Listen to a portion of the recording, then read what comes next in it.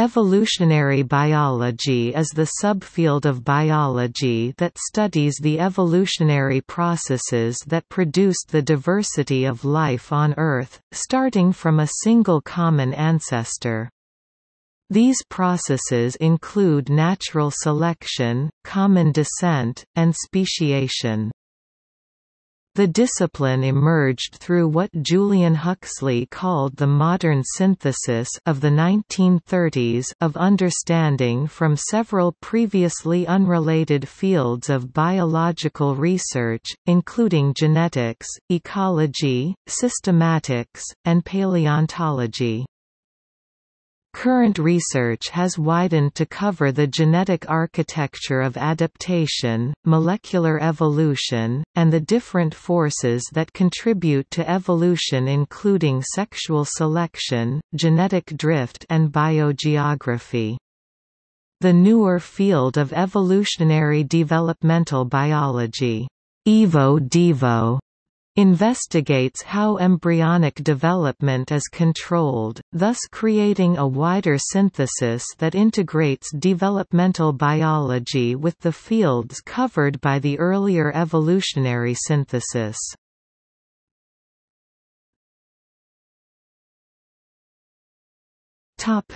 Subfields.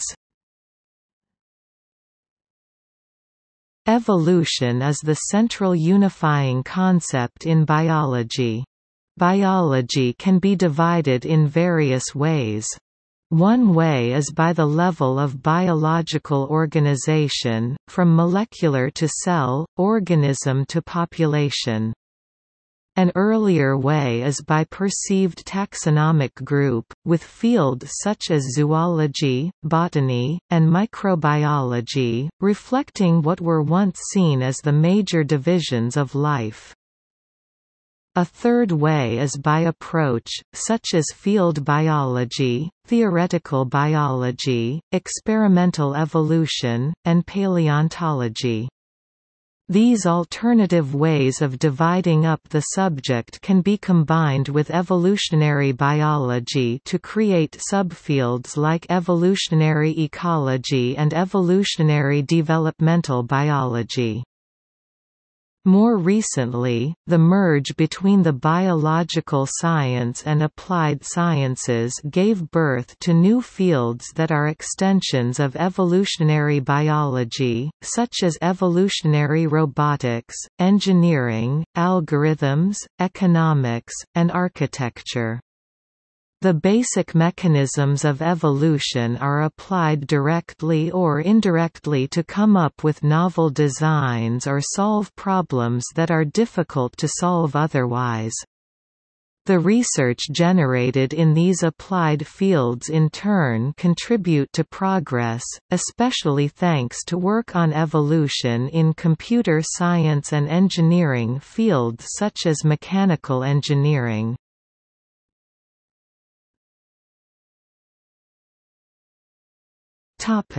History. The idea of evolution by natural selection was proposed by Charles Darwin in 1859, but evolutionary biology, as an academic discipline in its own right, emerged during the period of the modern synthesis in the 1930s and 1940s. It was not until the 1980s that many universities had departments of evolutionary biology. In the United States, many universities have created departments of molecular and cell biology or ecology and evolutionary biology, in place of the older departments of botany and zoology. Paleontology is often grouped with earth science. Microbiology too is becoming an evolutionary discipline, now that microbial physiology and genomics are better understood. The quick generation time of bacteria and viruses such as bacteriophages makes it possible to explore evolutionary questions. Many biologists have contributed to shaping the modern discipline of evolutionary biology. Theodosius Dobzhansky and E. B. Ford established an empirical research program. Ronald Fisher, Sewell Wright and J. S. Haldane created a sound theoretical framework. Ernst Mayr in systematics, George Gaylord Simpson in paleontology and G. Ledyard Stebbins in botany helped to form the modern synthesis. James Crow, Richard Lewontin, Dan Hartle, Marcus Feldman, and Brian Charlesworth trained a generation of evolutionary biologists.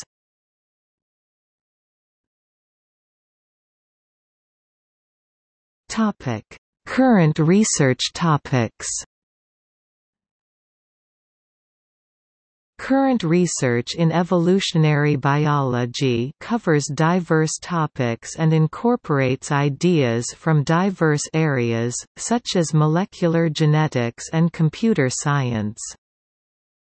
First, some fields of evolutionary research try to explain phenomena that were poorly accounted for in the modern evolutionary synthesis.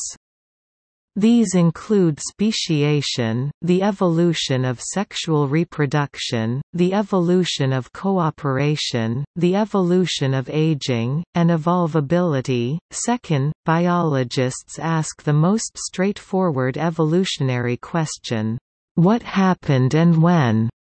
This includes fields such as paleobiology, as well as systematics and phylogenetics.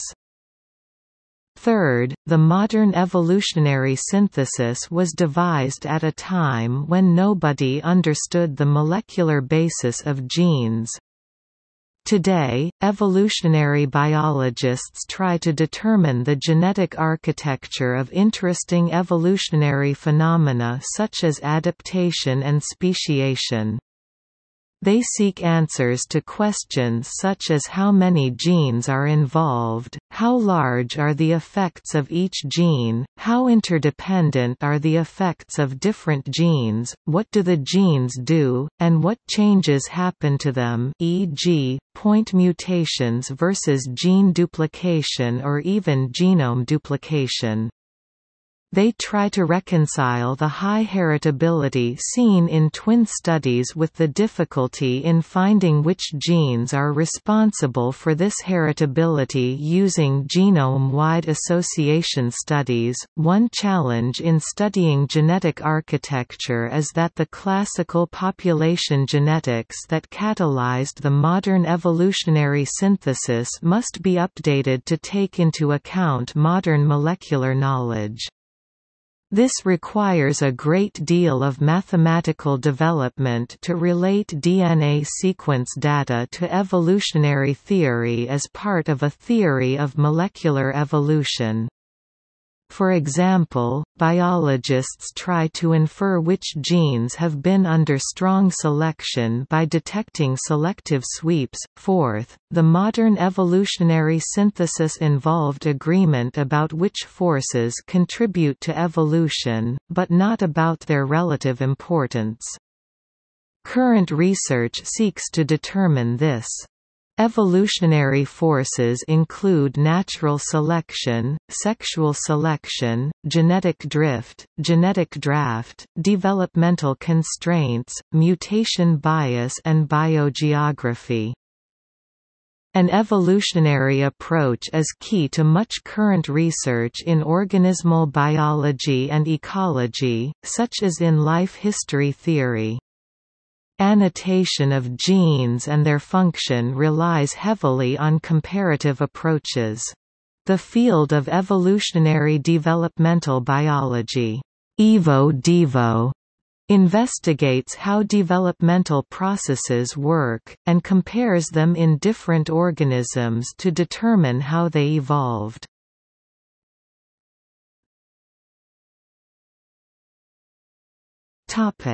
Journals. Some scientific journals specialize exclusively in evolutionary biology as a whole, including the journals Evolution, Journal of Evolutionary Biology, and BMC Evolutionary Biology. Some journals cover subspecialties within evolutionary biology, such as the journals Systematic Biology, Molecular Biology and Evolution and its sister journal Genome Biology and Evolution, and Cladistics. Other journals combine aspects of evolutionary biology with other related fields. For example, Molecular Ecology, Proceedings of the Royal Society of London Series B, The American Naturalist and Theoretical Population Biology have overlap with ecology and other aspects of organismal biology. Overlap with ecology is also prominent in the review journals Trends in Ecology and Evolution and Annual Review of Ecology, Evolution, and Systematics. The journals Genetics and PLOS Genetics overlap with molecular genetics questions that are not obviously evolutionary in nature. See also